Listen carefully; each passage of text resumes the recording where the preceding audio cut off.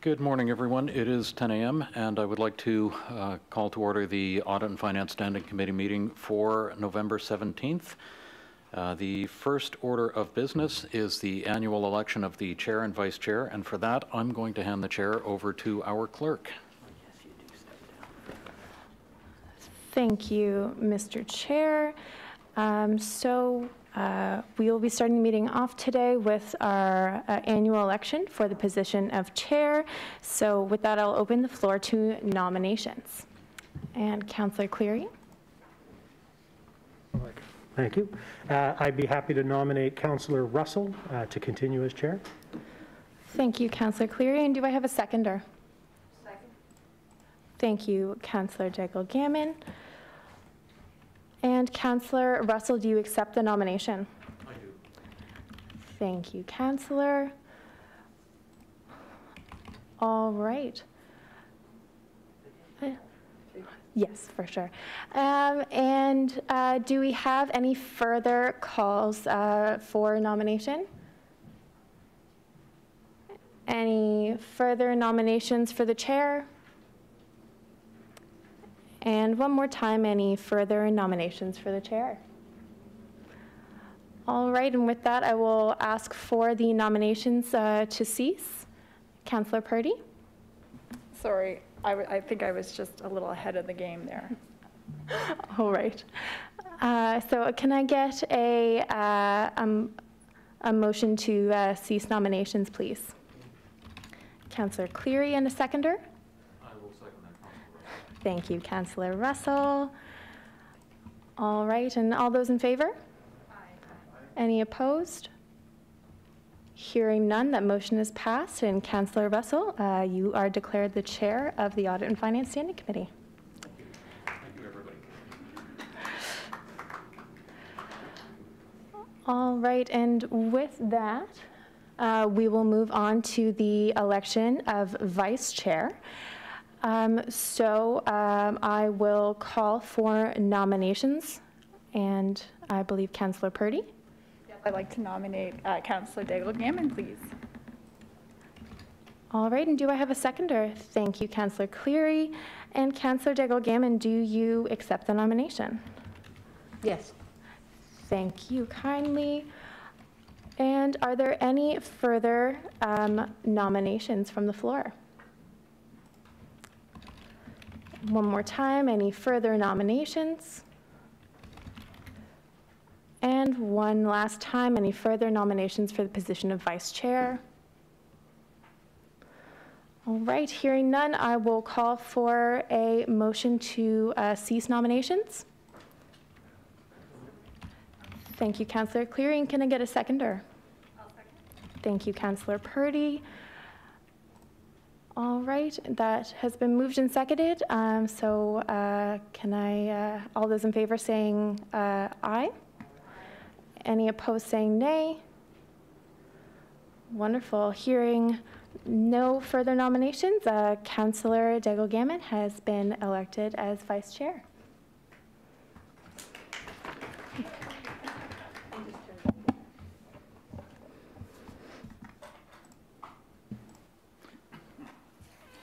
Thank you very much, Annie, for taking care of that.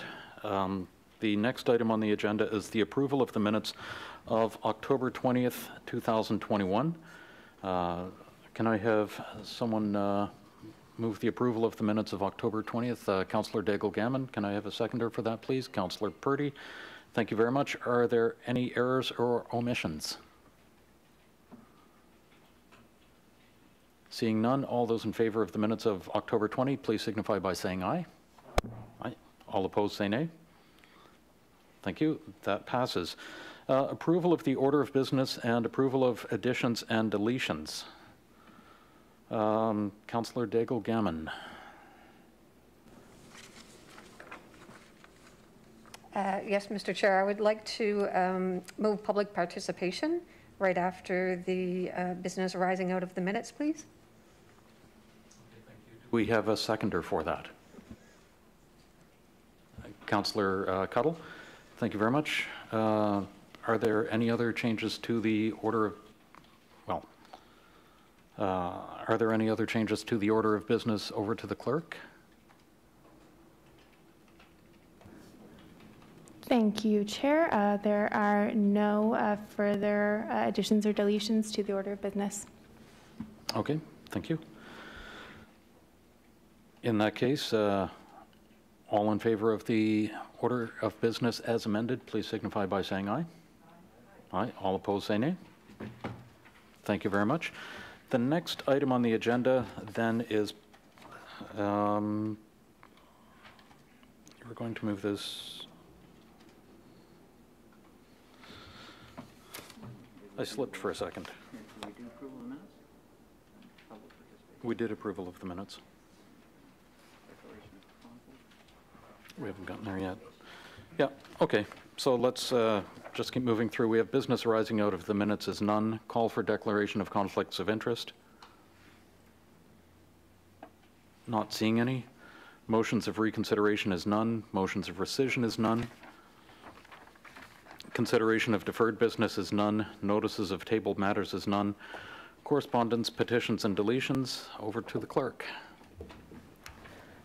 Thank you, Mr. Chair. Correspondence was received for item 12.2.1 and circulated to the committee. The correspondence is in the form of an email and presentation on behalf of a member of the public who will be partaking in our public participation today.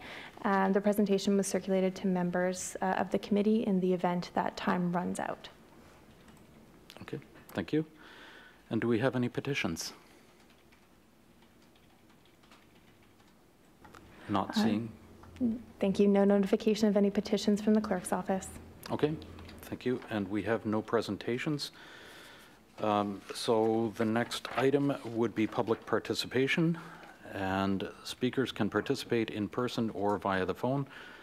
Please keep your comments respectful, on topic, and directed to the chair. The clerk will announce when you have 30 seconds remaining and when your time is complete for all speakers. After everyone on the list has been given the opportunity to speak, I will call 3 times and ask if there are any additional speakers. Any member of the public who has registered with... Thank you very much. Any member of the public who has registered with the clerk's office on this matter will be given 5 minutes to address the topic. Some of you are here in council chamber in person, and some may be participating over the phone. When I call your name, you may come up to the microphone if you're here in the room, or if you're on the phone, you may unmute your phone and begin speaking. The only speaker on the list that we have at this point is Stephen Murphy. Stephen, are you with us? Okay, you may approach the bar and Krista will help you out.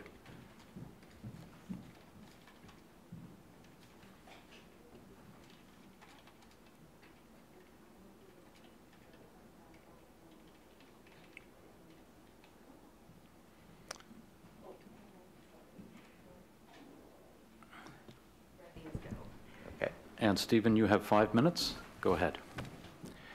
I'm going to read from my notes, if that's okay. Good morning, committee members, Mayor Savage. I'd like to thank you for the opportunity to speak, one that I'm very concerned about, and also acknowledge and thank Councillor Patty Cullett for her interest and support in the matter, joining us last fall. My name is Stephen Murphy. I own and operate an automotive service center in Herring Cove, 225 Ketch Harbor Road. I was born and raised in the community and have operated this business for nearly 40 years, continuously. Over time, I've been a proud supporter of the community and have good fortune of employing many skilled technicians and tradespeople and students in the area. You have in your package today a copy of a presentation from me titled Restore Equality. Finish the project in Herring Cove servicing. I've tried to keep the presentation short and to the point, but as you can appreciate, the timeline we're talking about spans 50 years. I've tried Tried to have one slide per decade. A few thoughts I'd like to keep top of your mind with the slides as you hear today's regarding the project. Priority to the sewage treatment facility being located in Herring Cove, there was a pipe. The outfall poured raw sewage, untreated sewage, into the waters of the fishing community of Herring Cove for more than 30 years. The great irony, the sewage was coming from properties outside the Herring Cove community, neighboring communities like Spryfield. Further inequities was created when the project wound down before completion. In my count, roughly 140 properties were then left behind, unserviced, but with the sewage treatment plant.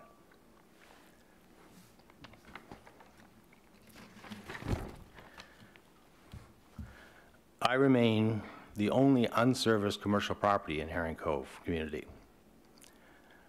This creates inequity in my ability to compete locally, be competitive, and the residential property owners in the community that were left off. I don't know how many properties in Spryfield have been connected to the treatment plant since 2009 or have been approved to connect in the future, but it's likely in the thousands. And still, the project for Herring Cove is incomplete. During the years since 2009, I contend the project has not received priorities it deserves. Relatively good faith contribution that the community as part of the Halifax Harbor Solutions project. In 2016, a new servicing project in Fall River was prioritized ahead of Herring Cove.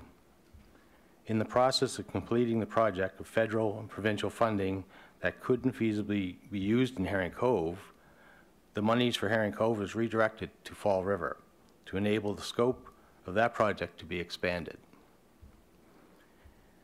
In 2018, although both remaining phases of Herring Cove were finally considered top priorities of HRM for funding consideration, only 2B was submitted and subsequently received funding. With the passage of more than another decade, and now the economic impacts of the pandemic-related supply chain and disruptions, the cost of completing the project continues to increase. In addition to the federal and provincial funding sources that were available in Phase 1 and 2A, $5 million was made available through the Harbor Solutions Project for the community. Although intended to benefit the entire community, $4.5 million of this amount was applied to reduce the local improvement charge for the initial phases, with no reserve taken for the future work to complete the project. You have 30 seconds left. So 2B and 4 do not have any available funding.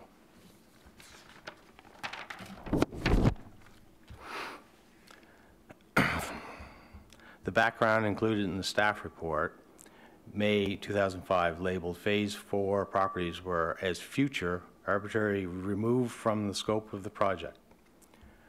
The report asserted that the cost of servicing these areas was high, the density was low, and existing development, and the properties in this area tend to be large. I contend that the same description applies to many of the properties that were serviced in the initial project. Thank you very much. That's been 5 minutes. Thank you. Thank you very much, Stephen. I appreciate the presentation, and we will certainly take that into consideration when we are discussing it. I have no further speakers on the list who have signed up in person, so I will now ask if there is anyone else in the gallery who would like to speak today. Is there anyone else in the gallery who would like to speak? And third and final time, is there anyone else in the gallery who would like to speak?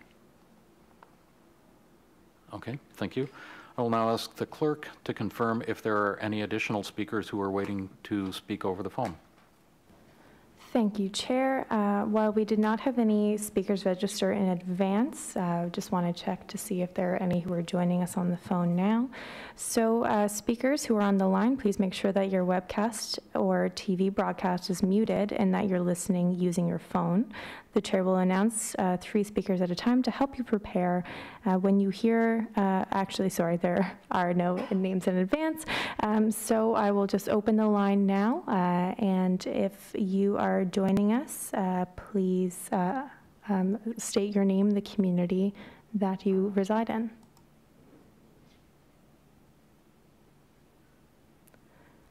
Are there any further speakers from the phone? Are there any further speakers from the phone? Is there anyone else on the phone who would like to speak? Thank you. Okay. Thank you very much for taking that care of that, Annie. And thank you very much for everybody for participating. At this point, we are moving ahead with the agenda. The next item on the agenda is information items brought forward as none. We have no reports from the Auditor General, that is 12.1. The next item on the agenda is 12.2.1, Herring Cove Water and Wastewater Servicing Phase 4. And at this point, I'd like to acknowledge that Councillor Cuddle from the local area is joining us in person, and David Hensby, one of the members of the Audit and Finance Standing Committee, is with us online, although he is not going to be able to vote or participate in the debate except through Councillor Daigle-Gammon. So we do have Peter Duncan, the Director of Infrastructure and Planning, with us to provide a presentation on this item, and then we will have the motion and the discussion on the item. So Peter. Good morning.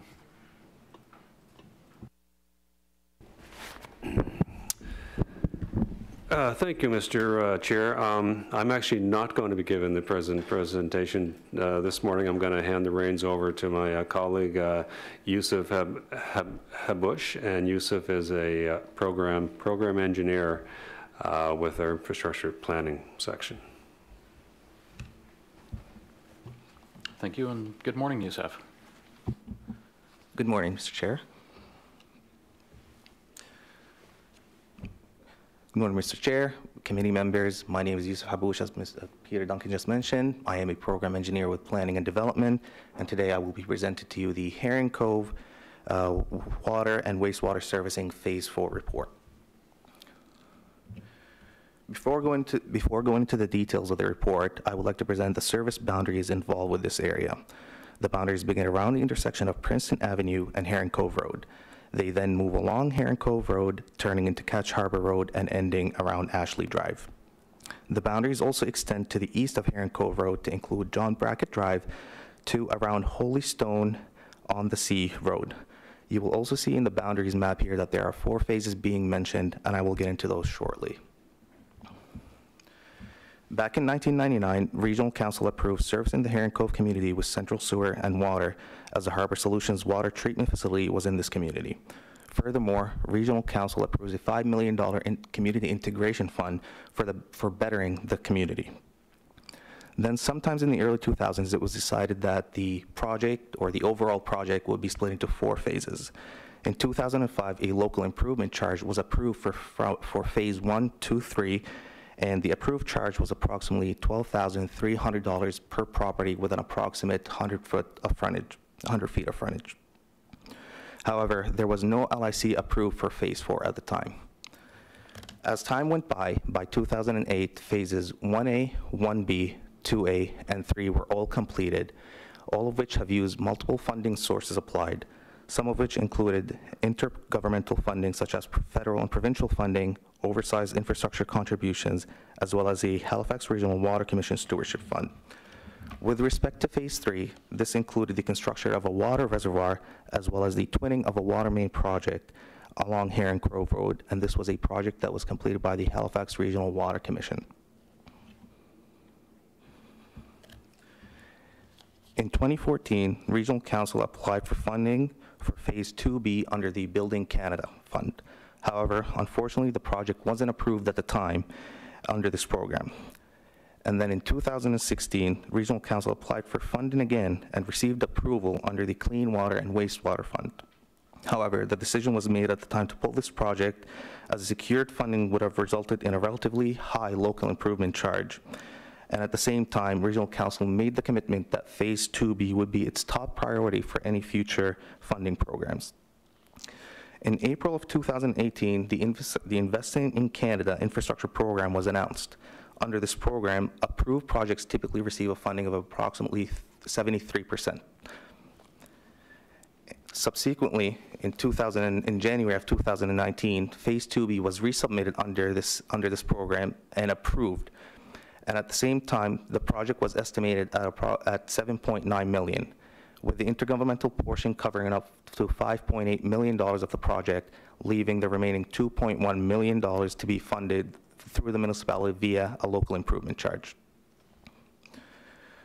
To summarize the various funding sources, Phase 1, 2, 3 were completed and had the approved 2005 LIC applied to the benefiting properties.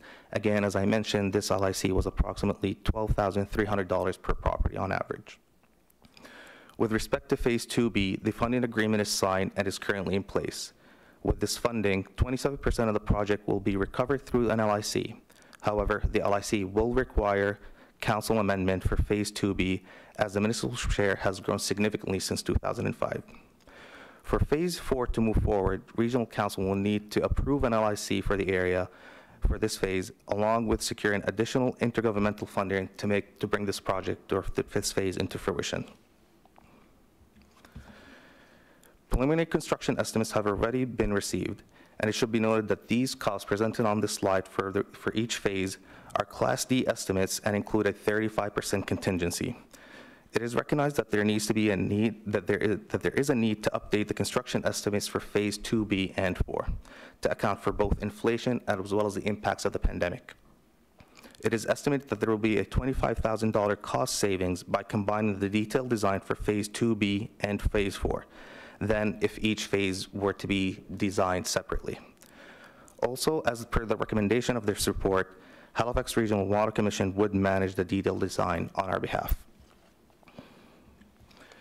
Finally, I conclude with the report's recommendation stating that the Audit and Finance Standing Committee recommend that Regional Council direct the Chief Administrative Officer to proceed with a detailed design of Heron Cove Water and Wastewater Servicing Phase 4 at the same time as Phase 2B.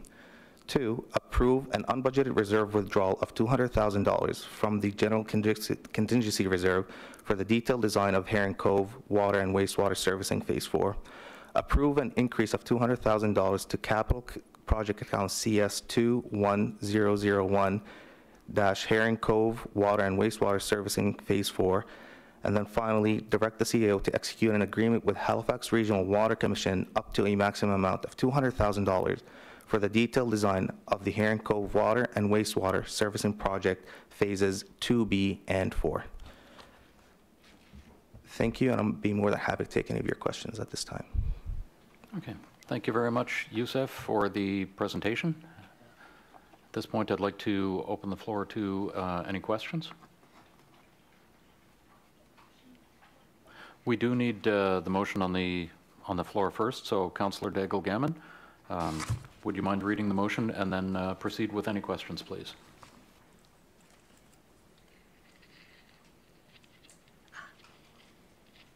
Certainly, Mr. Chair, thank you. I would move that the Audit and Finance Standing Committee recommend that Halifax Regional Council 1 direct the Chief Financial Officer to proceed with the detailed design of Heron Cove Water and Wastewater Servicing Phase 4 at the same time as Phase 2B.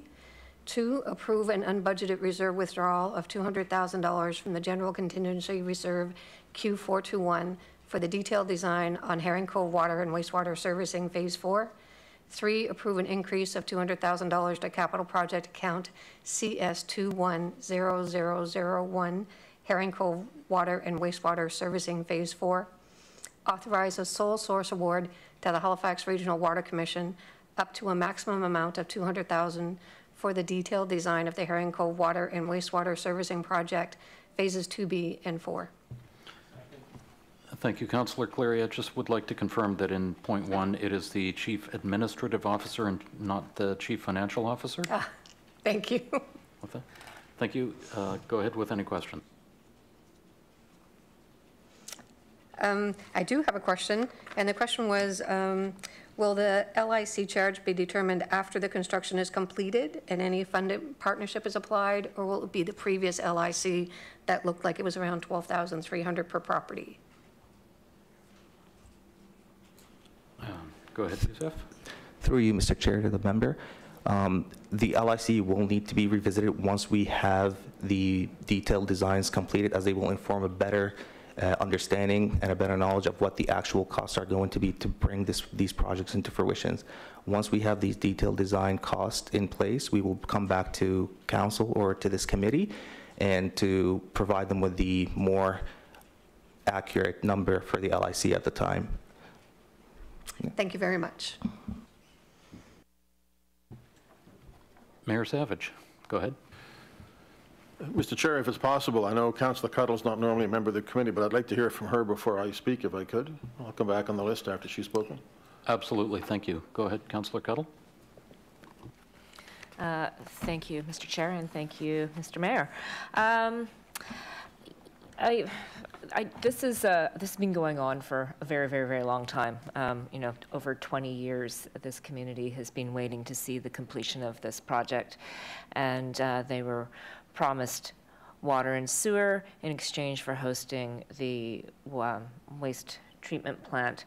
And you know, over the last 20 years, I'm not sure. I think that very few of us were around when this started, and you know, here we find ourselves today trying to move this forward. So I just want to thank staff for bringing this forward, and for Audit and Finance for considering it today to approve the next phases of design.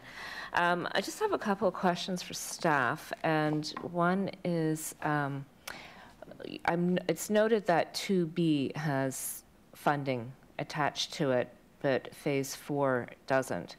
And I'm wondering if, when we're calculating the LIC, it will be based on the design, the next phase of design, but will we be applying for additional funding for Phase 4? And how and when does that get factored in to the LIC?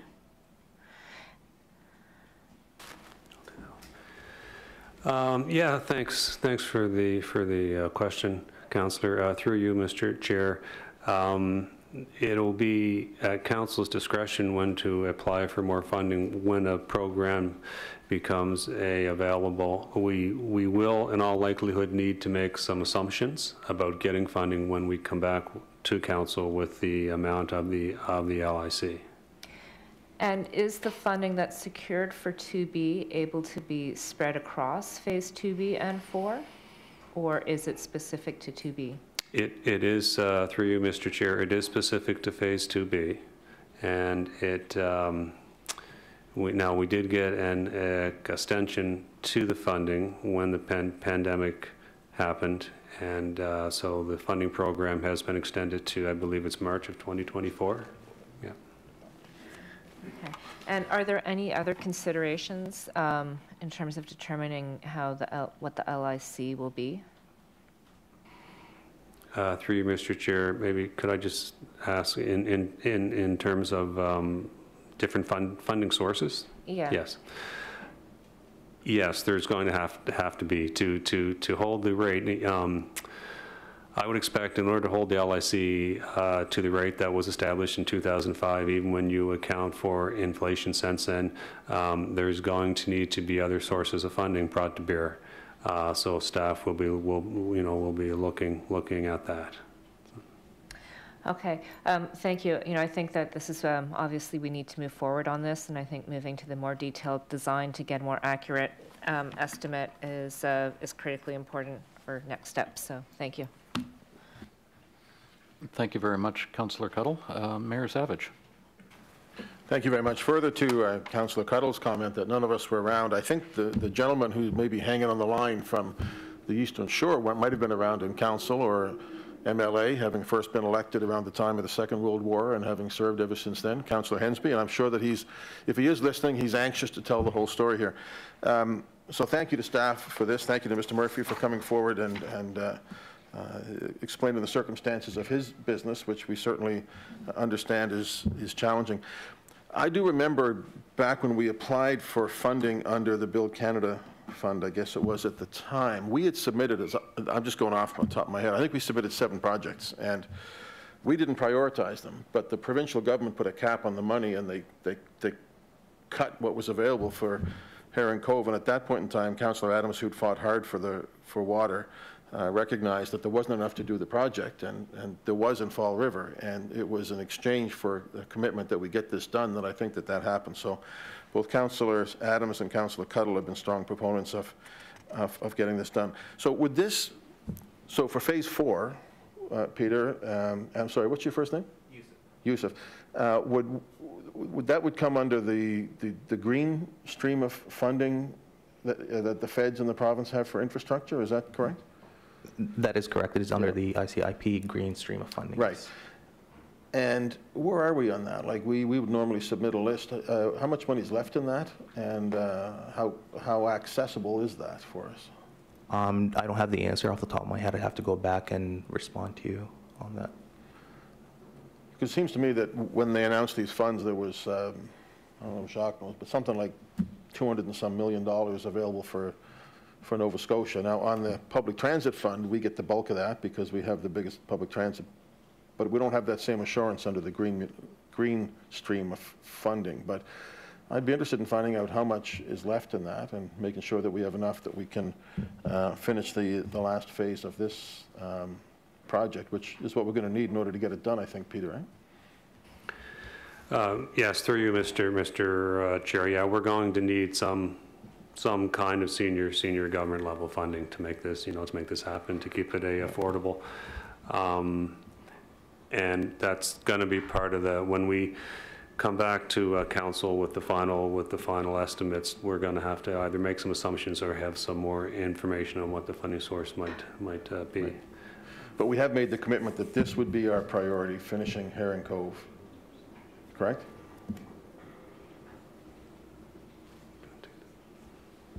The commitment was primarily for phase 2B.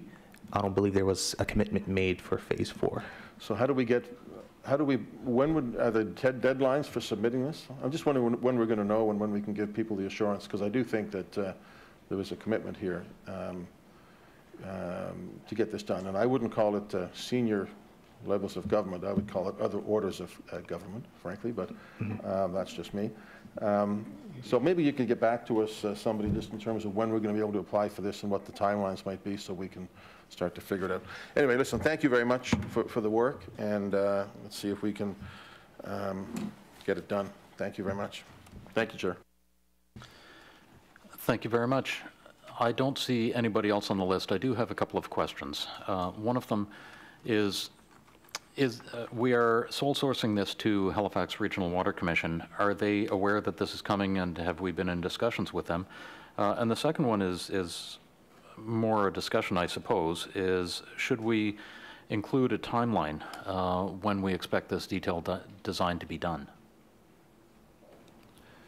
To you, Mr. Chair, Halifax Water are aware that this is coming down the pipeline. That's part of the report. There's an attachment of them recognizing and allocating the necessary resources to complete the detailed design.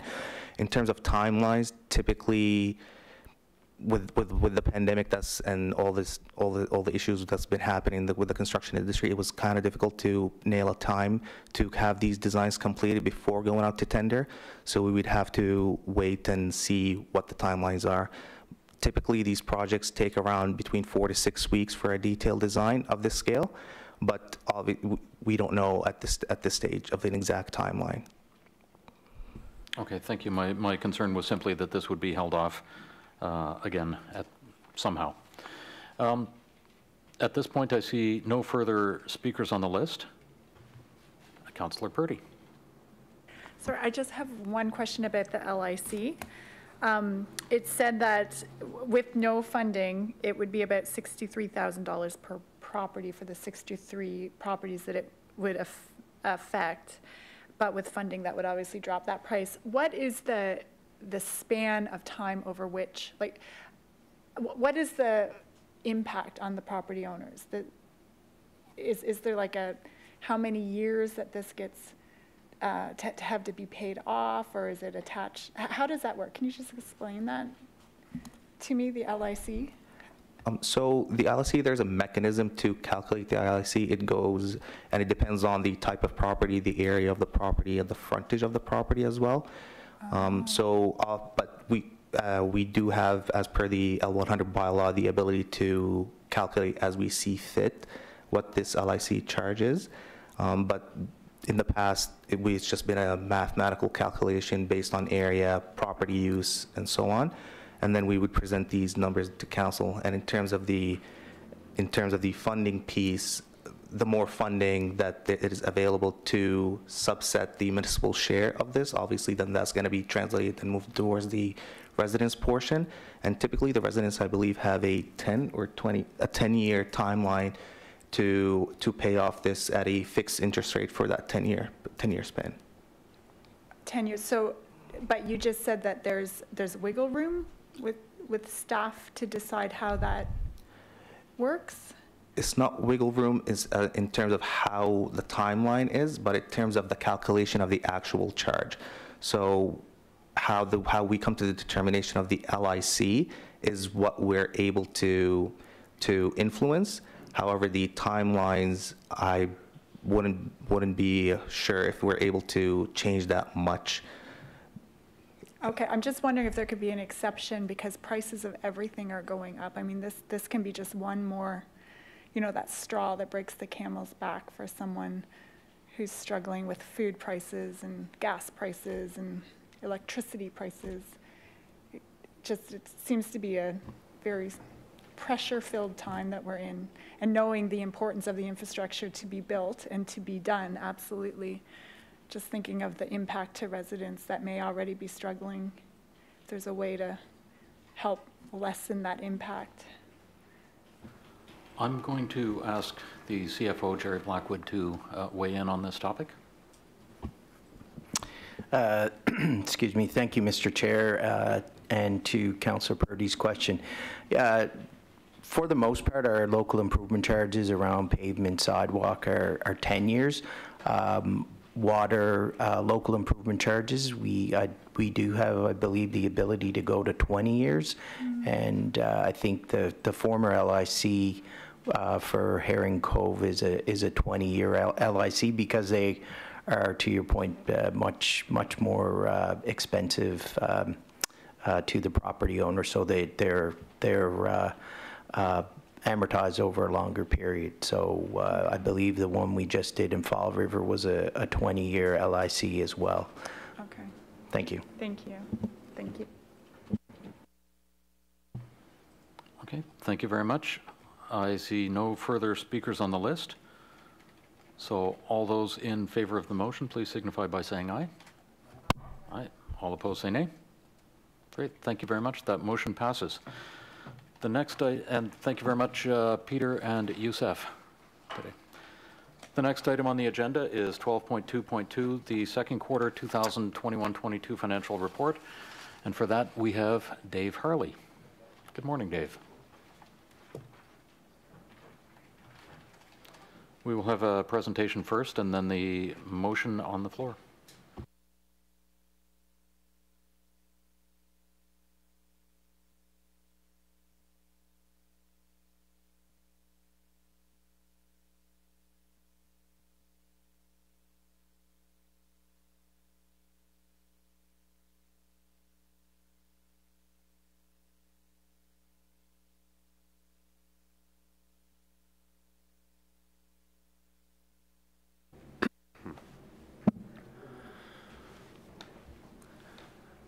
Good morning, Dave Harley, the Director of Accounting and Financial Reporting, and I'm here this morning to take you through the second quarter report for the financial update.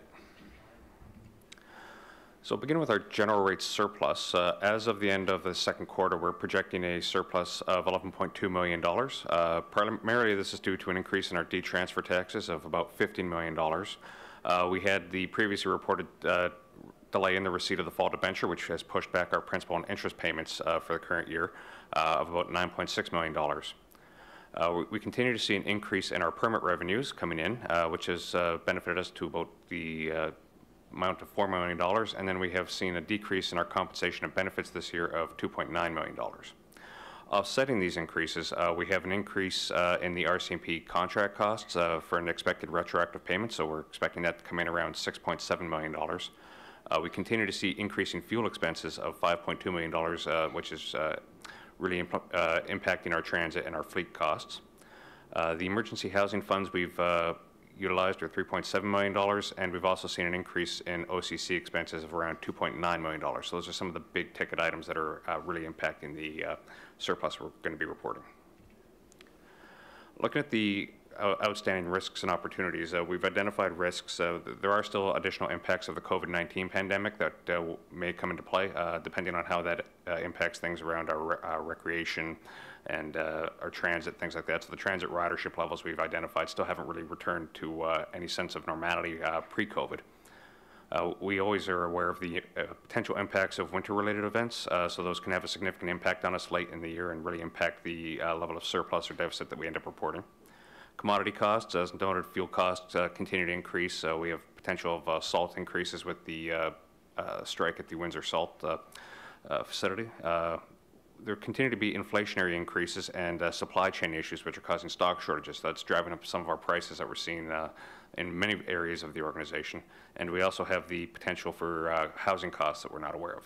On the opportunity side, we do continue to see strong growth in our D-transfer taxes, and we are continuing to see those permit revenues grow this year, so we're looking to potentially have some additional there, but it's too early to say. Moving on to our councillors' funds, we have our district councillor fund, or district capital fund, sorry. Of a total budget of $3 million year to date, we've committed or spent $1.6 million, which leaves us with $1.4 million available to spend. In terms of district activity funds, we had a budget of $72,000. We've spent a little over $30,000, which has a remainder of $41.5 million available for councillors to spend through the end of the year. And you can see the details of these in attachments 3 and 4 of the package. Moving on to the recreation area rates, we started the year with a surplus of $1.3 million in these accounts. We've received revenues of $885,000, offset by the expenses we've reported so far of $680,000, which has brought that surplus as of the end of September up to $1.5 million. Looking at the reserves, we have a projected available balance in the reserves at the end of March. We're projecting to be about $305 million. Moving out to the next few years, we can see with the expected or the commitments that we have in place and the expected revenues, we're going to be moving up to $315 million by 22-23, $323 million by 23-24, and up to $371 million by 24-25. And if you look at attachment 6, you can see more details on the different reserves that are in play there. In terms of aged accounts receivable, we have a total accounts receivable of $411 million. Of this, $365.7 million was related to property taxes. This was at the end of September, so those property tax bills had actually just gone out. A large chunk of that has now actually been received, so those numbers would be much lower at this point in time. Local improvement charges made up $12 million of that. PILT was $25 million, and just general revenue was around $7 million. For capital projections, we had a net budget available for spending at September 30th of $380 million. We had spent up to that point $63 million of that. We have an additional projected expenditures up to the end of the year of $195 million. So we expect our work in progress at March 31st is going to be in the area of $122 million, and that will be carried forward into the next year. Moving on to the hospitality expenses, these have still been curbed quite quite severely by the impacts of the COVID pandemic. So we have we've spent in the last quarter just $169 on hospitality. And again, that detail there is available on attachment 9. And finally, our expenses for reportable individuals. Again, a lot of this is travel costs, which have been largely curtailed in the wake of COVID-19. For the quarter, we're reporting just a grand total of $2,200, and year-to-date, we're up to $6.5 thousand. You can also see the details on that there on the slide and in attachment 10 of the report. And then, other than that, we can move on to questions. Thank you very much for the presentation, Dave. Mayor Savage, would you mind putting the motion on the floor and then proceed with any questions, please? Thank you, Chair. Yeah, I'll put the motion. It's recommended that Audit and Finance Standing Committee forward the second quarter 21-22 financial report to Regional Council for their information. Thank you. Do we have a second by Councillor Cleary? Thank you. A couple of questions. Thank you for the work here. Just a quick one. There are $305 million in reserves. How does that compare to sort of the same point? Recognizing reserves go up and down depending on what time of year it is, but how does that generally compare to recent years? Well, last year was a bit of an anomaly with the $31 million we had from the Safe Restart Fund that went into the reserves. That kind of brought our reserve numbers a little bit higher than usual last year, but the $305 million, it is a little bit higher than we had seen in past years. What we are seeing, though, is a lot of those there's a lot of work that's going to be committed out of those funds to fund some of the strategic work that's going on down the road. So we have a lot of plans in place for those funds that are there. The $31 million restart, didn't that go into operating? We received $46 million in the operating fund, so that was received in the last year. We utilized $15 million of that in our last fiscal year, carried over $31 million in a reserve to be used in this fiscal year. Right, and so we're using that in this fiscal year to balance the budget. So my favorite topic is the deed transfer tax. First of all, is it normal at the end of the second quarter to just sort of have a ballpark as opposed to the specific number? I see 15 million, that's normal, is it? That's sort of depending on when checks are coming in and all that sort of stuff? It's dependent on property sales. So as those properties are sold, that'll increase those amounts. So any large properties that are sold could have a potentially larger impact, but we don't have line of sight into whether one of those sales actually are going to occur at this point in time. So we have an estimate based on the trends that we're seeing and some of the larger ones that we may know about, but there may be other ones that we are unsure about at this point in time. Right, but that $15 million surplus is based on the first 2 quarters, not on the whole year, right? It's our projection for the it's a where we're going to end up at the end of the year. Yeah. Okay. Okay. And I don't know if you know the answer to this. I'm interested in, normally that's very heavily commercial as opposed to residential. This year with the market, residential market as it is, any sense of how that's changed between residential and commercial deed transfer? We had seen a large increase in the residential. We actually saw that start last year because we didn't have a lot of those large commercial sales that drove the deed transfer tax. A lot of the increase we saw last year when we also had a large surplus in that was a bit driven by the residential market. This year, we're seeing kind of a little bit of a mixture. We are seeing some of those larger commercial sales come back into play, which is driving up those the deed transfer tax there, but we're also still seeing a lot of that growth in the residential market as well. So the 15 million is a projected surplus over what we budgeted, which was what, 60 million? Yes, we budgeted 6 million. We're projecting to be around 75 million. 75 million. And the year before that, it was 40 million, I think. So last year, we put it up, so that was a wise thing to do, was to recognize that the dividend of the growth that we're seeing is not in commercial taxation, it's actually in the deed transfer tax, where we're getting the benefit of the growth. Yeah. Okay. Thank you very much. Okay, thank you very much, Mr. Mayor. I don't see any further speakers on the list. So, all those in favor of the motion, please signify by saying aye. Aye. All opposed, say nay. Great, thank you. That motion carries. The next item on the agenda is 12.2.3, increase in the capital account for fleet expansion.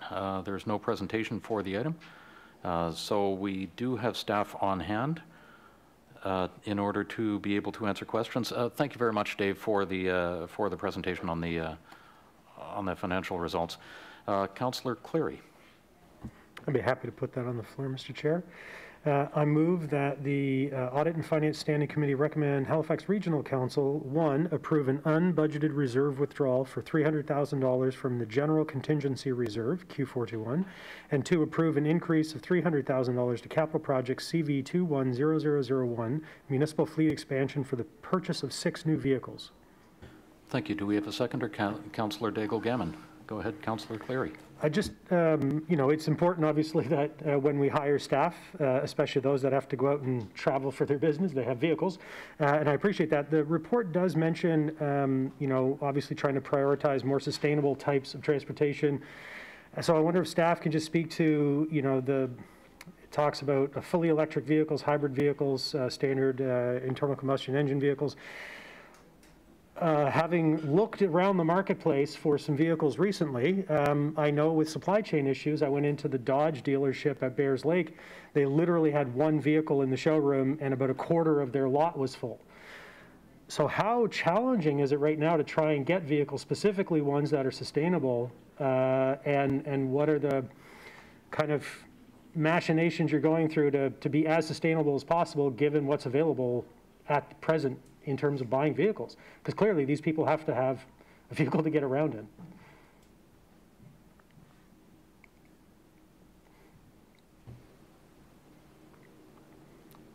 Good morning. Thank you. The floor is yours. Danielle Perez, Coordinator of Corporate Fleet.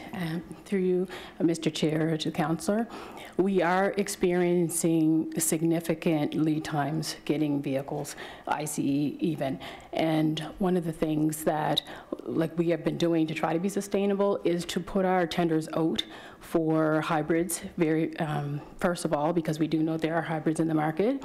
But just to give you an example of lead time, we do have a tender right now that we put out 5 months ago for 7 hybrids, and we're still pending getting those. So there is a significant challenge getting vehicles. One of the things with this particular request is assessing the need and the timeline of the need. We don't want to go with ICE, but if the need to have the vehicles and have the staff in the vehicles, we will look to that option just as a stopgap to get us through. But we are recognizing that there are challenges, and on the electric side even as well. And I know the report spoke to, you know, some of the higher end vehicles may be available. So if you do have to go with like a BMW or a Tesla, we do have a corporate car share available. So maybe we could trade that little Dodge out for a Tesla that we could drive around in. Just kidding, of course. Thank you very much.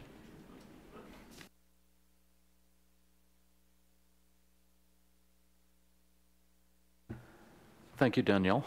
I don't see any further speakers on the list for this item.